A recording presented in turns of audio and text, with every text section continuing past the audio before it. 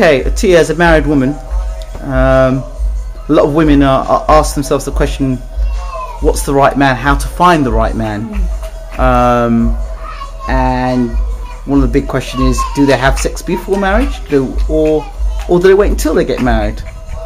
That's a very good question. Well, first of all, I do give a message of abstinence.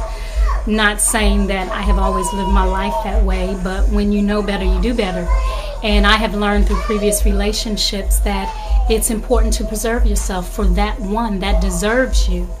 And when you have premarital sex, what happens is it blinds you to the faults of the person. And when you're in the courtship process or getting the opportunity to know one another, it is very important that you're sober-minded and that you're able to see clearly to even make a conscious decision.